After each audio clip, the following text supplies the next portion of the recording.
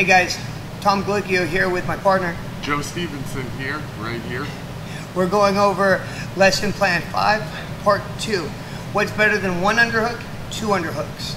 So, we've already went through the A-frame to get this underhook. He's got the whizzer, and from this position, I'm gonna pummel this arm in.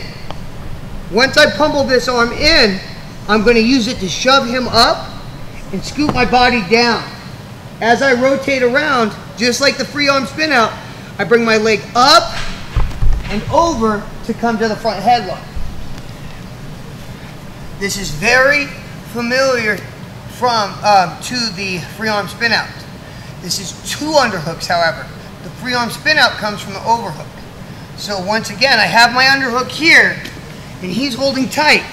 I take this arm and I pummel it to the inside. I'm gonna shove him up. Go ahead and hold that, sir. I'm gonna shove him up and I'm gonna scoot down. Right now, the angle of his hand is right here over his body. I'm gonna move his angle of his hand away from the body.